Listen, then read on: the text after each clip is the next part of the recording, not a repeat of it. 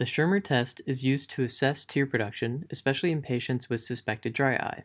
The rate of travel along the test strip is proportional to the rate of tear production. To administer the Schirmer test, remove the Schirmer test strips from their sterile packaging. The strips are labeled L and R for the left and right eyes respectively.